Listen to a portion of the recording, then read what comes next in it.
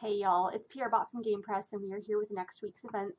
The theme is going to be Camp Cretaceous, and it is going to start on Wednesday, July 20th, and go through Tuesday, July 26th.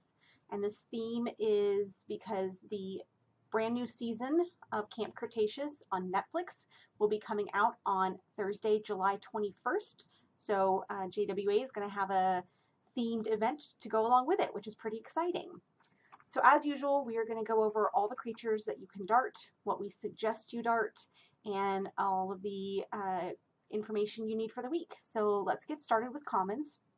Wednesday and Thursday, we have 36 attempts at Dilophosaurus Gen 2, which is a global anytime, Monolophosaurus Gen 2, which is a local 4 anytime, Velociraptor, which is a global anytime, and Stegosaurus, which is a Saturday global.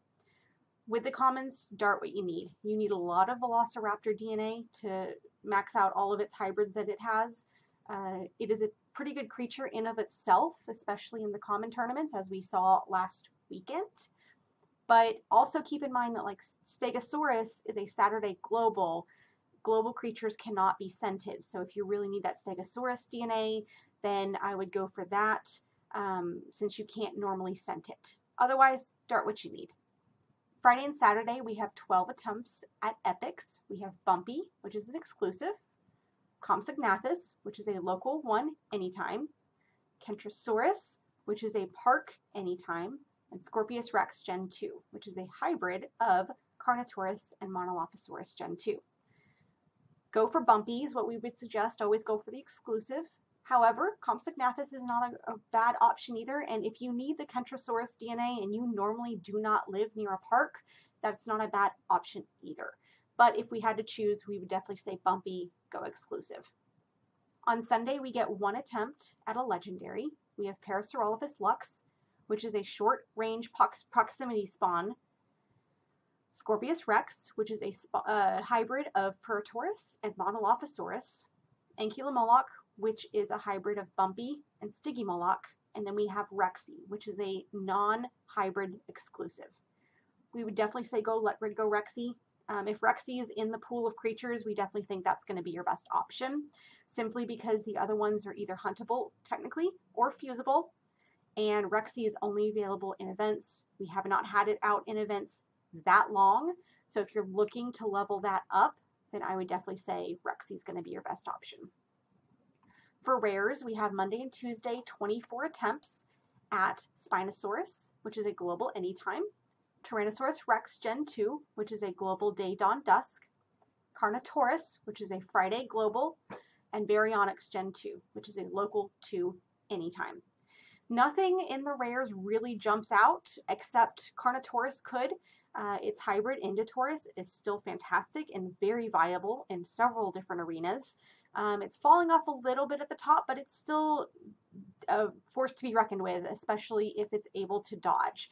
So you need a lot of that Carnotaurus DNA for the various hybrids that it has. So we would definitely say Carnotaurus is going to be the best of all of them.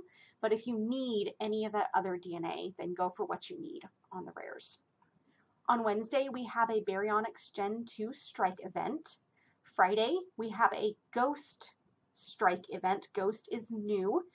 It is going to be new in-game as per the new update patch 2.17, which we'll talk about here in a minute. So definitely go out and get that DNA because we're pretty sure that's going to be exclusive and only available during events. We have Hadrosaur themed scents on Thursday and Monday, and then it also looks like we have an emote themed strike or an emote scent or emote strike on Saturday, and then of course your usual attack, health, and speed strikes as well for boosts. And then the rest of the strikes that are going to be throughout the week are going to be the same theme and creature, should be the same creature pool as you see in the event supply drops. We are completing our Arctops pursuit, and starting on Wednesday, we are going to have Acrocanthosaurus as a pursuit creature that is normally an epic local 3 creature. And we are finishing up the Paracethops hybrid pursuit. Technically, Parasaurolophus Lux is part of that hybrid, but we did not see that as an option whenever they released the hybrid pursuit image. So we are assuming we are not going to be getting a Parallax pursuit, and Acrocanthosaurus is going to be the last pursuit creature for this hybrid, we think. More to come next week. Hopefully we'll get some more information on that. There is a skills tournament this weekend. We have epic, rare, all with no stun moves allowed. If you go to the forum, there is a link to the tournaments, and it will show all of the creatures that you are not allowed to use for this weekend. Otherwise, any epic and rare are going to be available as long as they don't have a stun move on them. The big news for this week is on Tuesday, July 19th, we do have an update for patch 2.17. The game will be going into maintenance at 8:30 a.m. Eastern Standard Time. So you can kind of work out what that means for your specific time zone. But Eastern Standard Time, 8:30 a.m., game will go into maintenance. We are not sure how long it's going to take. We never know exactly how long it's going to take, but normally it is around 3 to 4 hours. So something to think about. Make sure you're not running any scents or anything like that. Get all of your strike events done.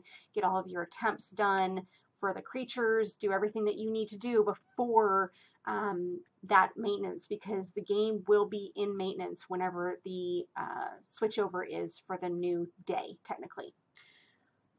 Make sure to check out our Game Press article. Our Game Press article is going to have all of this information in it, and it even goes into further detail about which creatures are best to dart based off of where you are in the game. So really good, useful information. Make sure to scroll down at the very end of that article, because we have a link in it that will give you basically 50 in-game hard cash. So if you click the link, it will take you in-game, give you 50 hard cash for free. That goes live on Wednesday, and we do that every single week. So make sure to keep an eye on our articles that we put out every week for the weekly events. Obviously, with a new update means new creatures, new raids, and some exciting new videos. So make sure to click subscribe so you don't miss out on any of that. And thanks for listening, y'all.